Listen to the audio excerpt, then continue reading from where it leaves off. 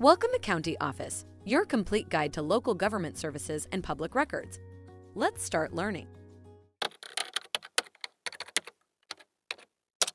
Can you run for mayor with a criminal record? As we delve into the world of politics and eligibility, one question often arises. Can you run for mayor with a criminal record? It's a fascinating query that deserves an in-depth look. Firstly, it is important to note that eligibility requirements for political office vary across states and municipalities in the United States. This means there isn't a one-size-fits-all answer. However, let's explore some general principles.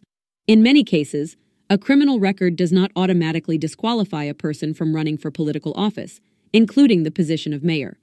This is because the U.S. Constitution does not explicitly bar individuals with criminal records from holding office. However, it's not that simple.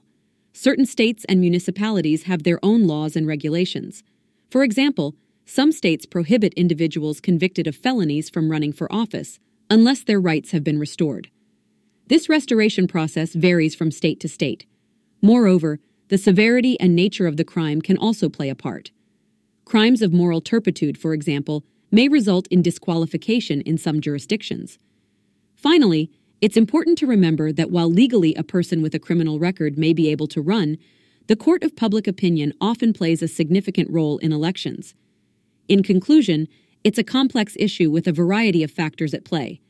If you or someone you know is considering running for office with a criminal record, it's advised to consult with a legal expert to understand the specific rules in your area.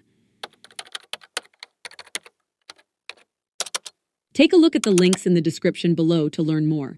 If you have any questions or want to share your thoughts, leave a comment. We're here to help. Thanks for watching our video. Be sure to like, subscribe, and leave a comment below. We'll see you in our next video.